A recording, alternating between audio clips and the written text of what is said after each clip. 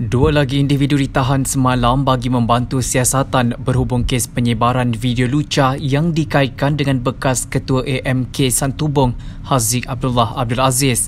Tangkapan pertama membabitkan seorang individu berusia 31 tahun di sebuah hotel di Glen Mary Shah Alam pada jam 11.45 malam.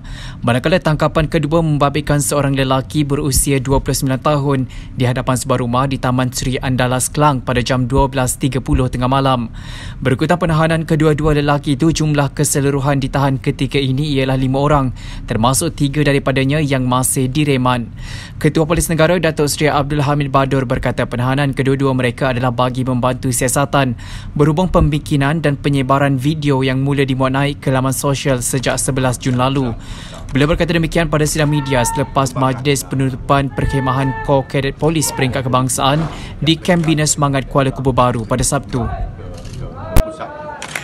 Dan kehadiran Puan Pengarah Pendidikan Wilayah Persekutuan dan